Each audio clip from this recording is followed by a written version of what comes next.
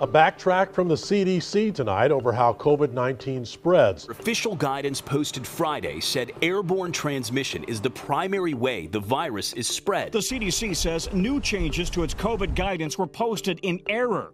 Guidance that represented a major change in how coronavirus is transmitted. This is not a failure of public health. It's a failure to support and be guided by public health. What was once a win for some health experts quickly returned to frustration. For months, many in the scientific community had been advocating that aerosols spread COVID-19. But the CDC maintains that the virus mainly spreads through large respiratory droplets encountered at close range. We've been frustrated at the health agencies, and we've been frustrated that they've been so slow. We had enough evidence in March to have said that aerosols were playing a role. It should have been communicated to the public.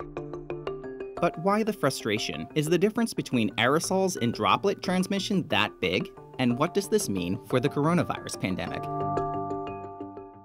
To start, aerosols are tiny respiratory particles that linger in the air.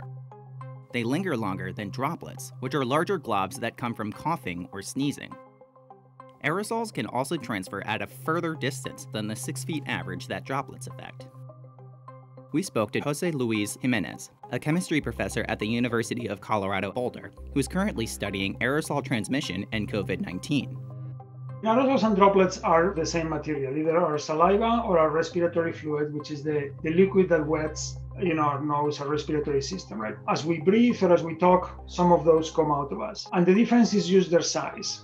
Those droplets are big enough that they could also fly and hit someone in the eye, on the nostrils, or the mouth, and they carry the virus. The infection can start that way.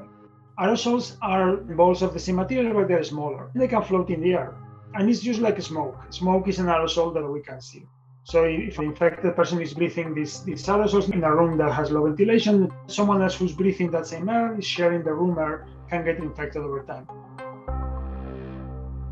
Aerosols indicate airborne transmission. Some experts believe that airborne transmission has an implicit negative connotation, which is why some experts and agencies like the CDC and the World Health Organization are hesitant to believe COVID-19 spreads through aerosols. We acknowledge that there is emerging evidence in this field, and therefore we believe that we have to be open to this evidence and understand its implications. People are smart and they see the contradiction and they say, well, you are a scientist, you are telling me the virus is in the air, but the CDC doesn't say that, and I trust the CDC more than I trust you as a scientist. We need to communicate clearly. Yep. When you put up a document at the CDC that you have just testified is accurate, and then it's changed to suggest that the risk is more minimal by someone for some reason, it contributes to the massive confusion that is so troubling to scientists and so troubling to people. While aerosol transmission of COVID-19 means that indoor ventilation will be a key factor to protecting against the spread, Dr. Jimenez notes that prevention means sticking with what most scientists, like Dr. Anthony Fauci, have been recommending. Once you go indoors, there's always going to be some risk. Besides, wearing a good mask, what becomes really important is the fit. Avoid crowded places, avoid places with low ventilation, speak in as low of a voice as possible. And if you can do it outdoors, you should do it outdoors, and you should keep your distance. People think they're safe in circumstances in which they're not.